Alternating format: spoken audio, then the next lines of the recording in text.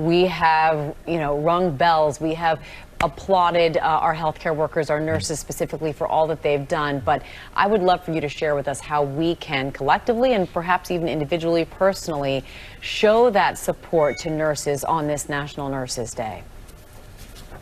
Well, thank you very much. What I would like to do is myself personally wish every nurse out there happy Nurses Day. I think for the general public, there's a couple of things you can do. One, if you know a nurse personally, just say hello, say thank you, maybe cook them a special meal or something, or some flowers.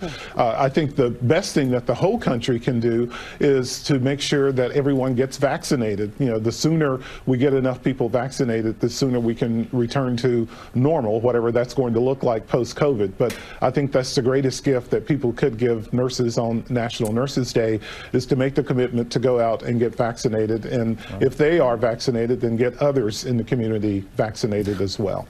That is actually so beautiful. Hadn't thought of that, but wow, that makes so much sense, because we've said this: when you get vaccinated, it's not just about you, it's about helping others and to help those healthcare workers who have put their lives on the line.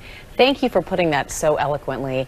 American Nurses Association President Dr. Ernest Grant, thank you again for being on the show. We know you've been here before. We hope you come back. Thank you. Thanks.